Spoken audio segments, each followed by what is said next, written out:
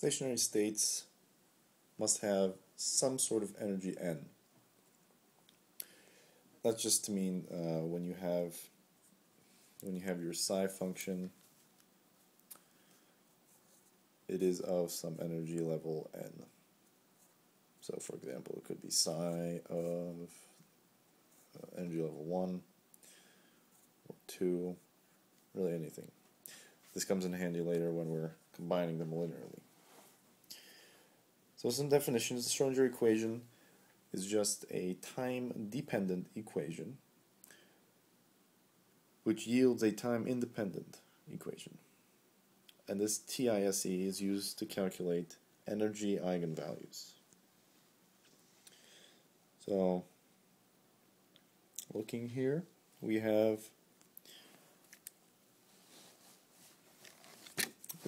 the time-dependent Schrodinger equation. It's given by this operator, this partial derivative with respect to x of this time-dependent psi. This gives you your kinetic energy. This is your potential energy operator. And this is what that equals to. Using this, you can get your time-independent equation, which, as you can see, there's no time. Yay, no time. This solves for the system's energy. Now, these words, eigenvalues. So, energy here is going to be an eigenvalue of this eigenfunction. So when you have the Hamiltonian, that's what this is the Hamiltonian being applied to psi x. This is the eigenfunction.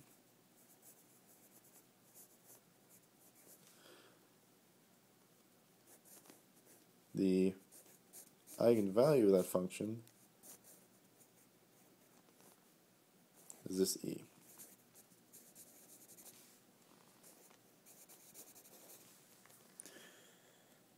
This will come in handy later as well when we're talking about the if something commutes, then its eigenfunction operation will get you the same eigenvalue. Well, not the same eigenvalue, but you'll be able to perform the same operator and get simultaneously perform two operations and get eigenvalues that do not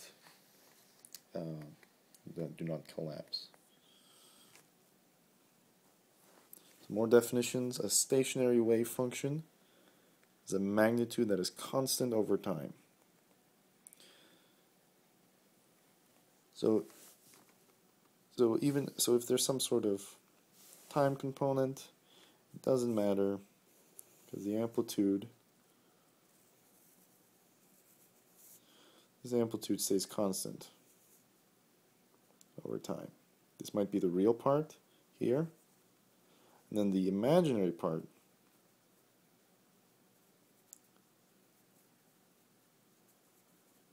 comes around here, and it always keeps the same magnitude.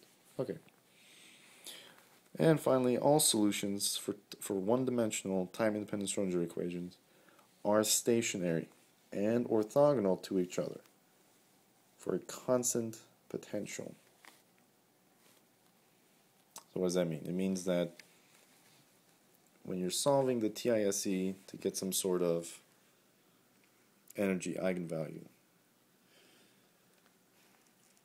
those solutions are going to be stationary and orthogonal.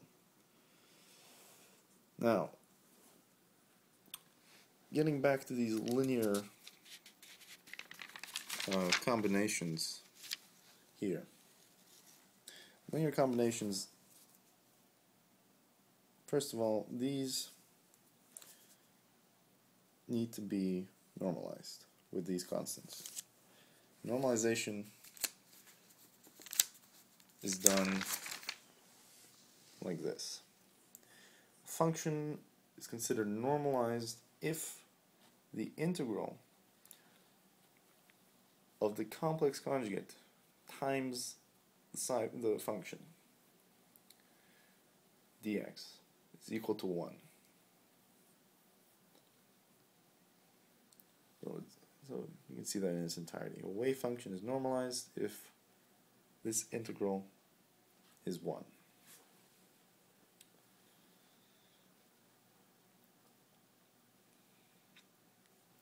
And that's just repeating the same thing. Wave function is orthogonal to wave functions. Should probably say two functions. Because a function is normalized, this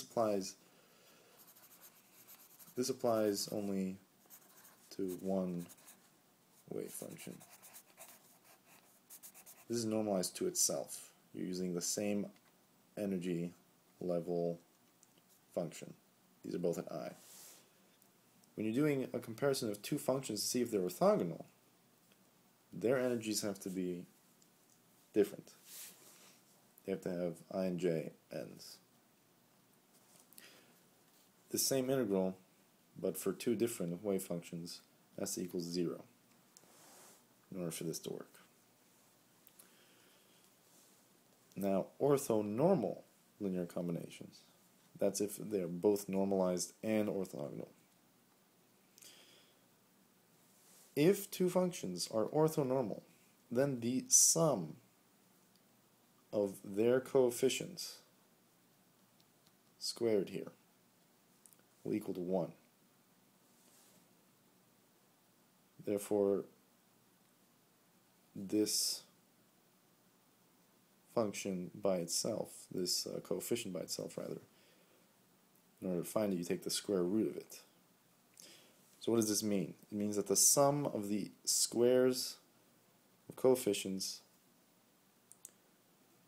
under the square root will equal 1. These are for normalized and orthogonal orthonormal linear combinations. And finally on this page, the expectation value is basically a weighted average of a quantity from a wave function.